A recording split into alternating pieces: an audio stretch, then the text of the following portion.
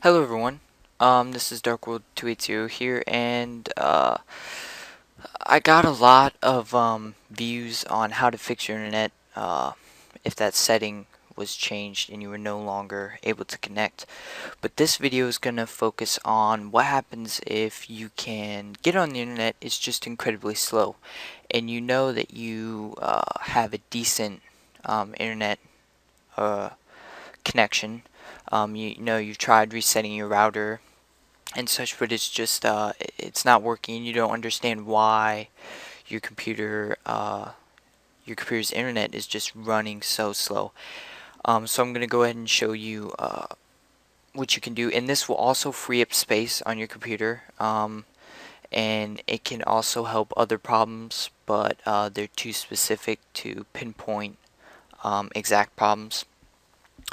So this program's called CCleaner, and I'm sure many people have seen it around YouTube.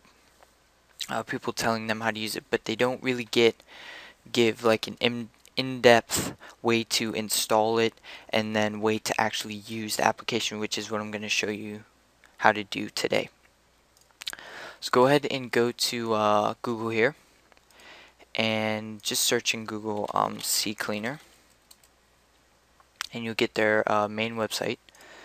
Go ahead and click that. Once you're here, just go up and click download.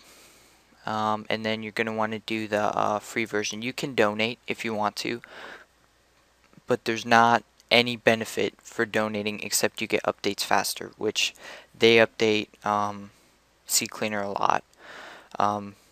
But there's not a huge difference between these, so the free version is just fine. So I'm going to download it from their site. And here we go. I'm going to save it on my desktop. I believe it is done. It is a very tiny program. Okay, so here it is. Once you have it download, just go to it and double click it like any normal application and go ahead and run it. Go through the application like normal. When you get here, obviously the shortcuts, if you want them there. I don't want it on my desktop, but for the video's sake I will check that. These two options, if you right click your recycle bin, they'll be there, so you can right click and just hit run CCleaner and it will clean all your stuff out, or to open it. And the automatic check for updates is whenever you open CCleaner it will check for updates. And then if you click the advanced, you can tell it to choose or install for this profile on your computer or for everyone. I'm just going to leave it on everyone because I'm the only one who uses this computer. And then obviously your destination is wherever you want to go. I'm just going to leave it on C because as you can see it doesn't take up much space at all. So once it's done, go ahead and run it. You can either do that option or not. I'm going to open it from the icon. The first time you open the program, you will get this. Now if you have a hard time remembering your Gmail passwords or Yahoo passwords, all that information, go ahead and click yes. If you don't and remember all your account information, hit no. The reason why it's asking you is because it's going to clean out all the cookies and all the files that Internet Explorer has created, or Mozilla or Chrome, and all the temporary files that programs have created that they don't need to function, but they have been there. So you know this is up to you what you want to do. I'm gonna go ahead and hit yes just for the sake of I don't want to have to relog in everything. And then the program will open. You'll see 4 different tabs. Let's just focus on the cleaner tab. I keep everything the same as it is. I don't mess with anything else. As you can see, it's gonna wipe the temporary files for quite a few programs. But I just leave it all the same. I don't find the need to click anything else. When you go to run the scan, or I would scan and then I usually run cleaner.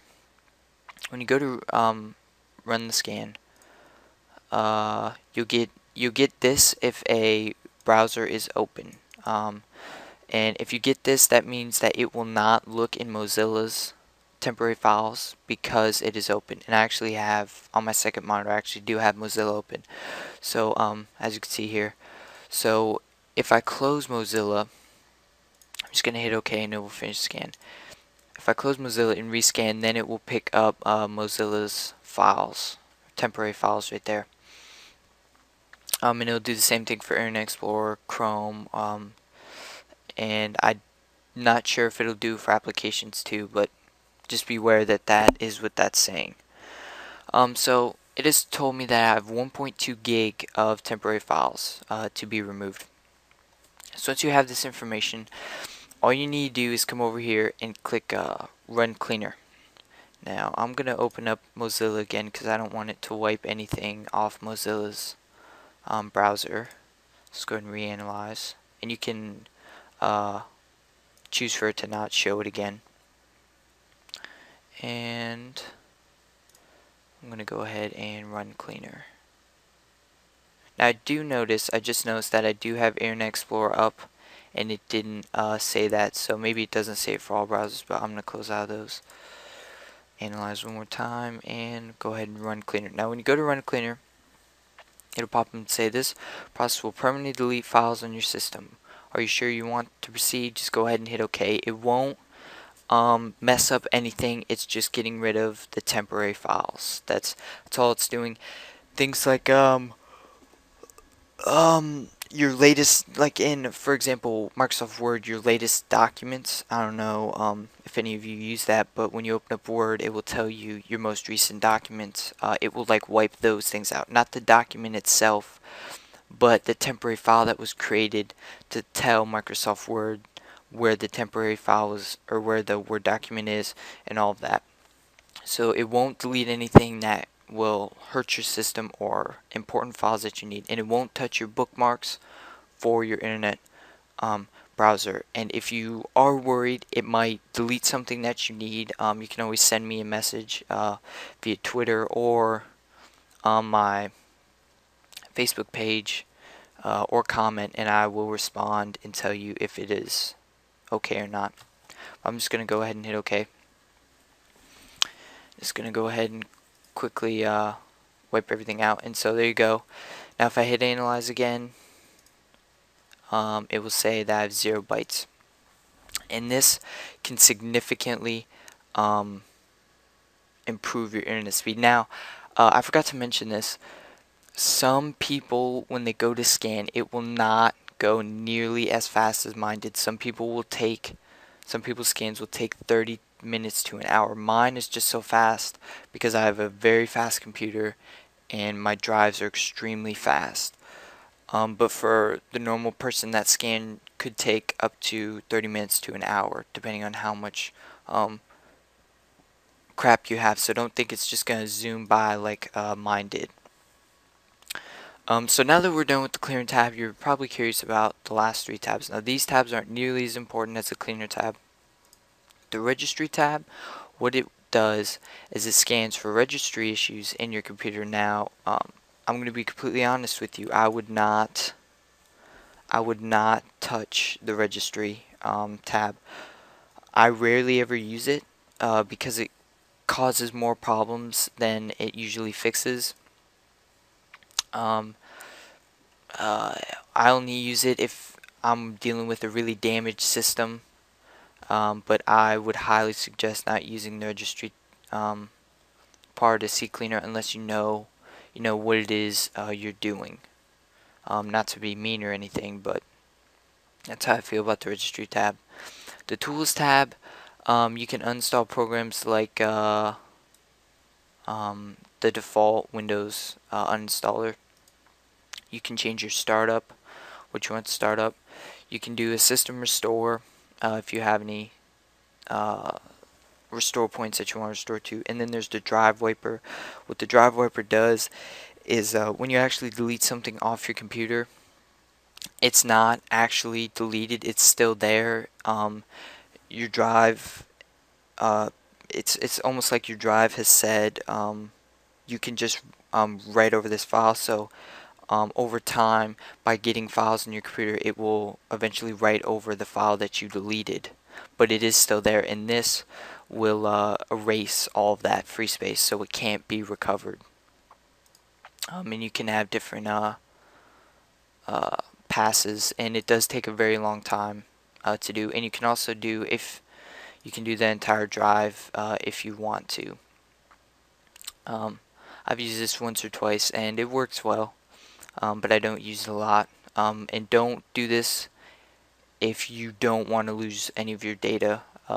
If you do the entire drive, all your data will be erased because it is formatting your drive. And options is just settings about CCleaner, which I usually never am in here, so I usually stick to the cleaner tab, and that's just about it. So hopefully this has helped you guys, and hopefully your internet gets faster. If you have any questions, again, just send me a thing on Twitter at darkworld280, or send me a message or comment on this video. And also please subscribe to my Twitter, because I am going to be tweeting programs and things that I find sooner than I will actually produce videos of that actual application. So, but that's it for CCleaner, and I really hope you guys enjoyed this, so thank you for watching.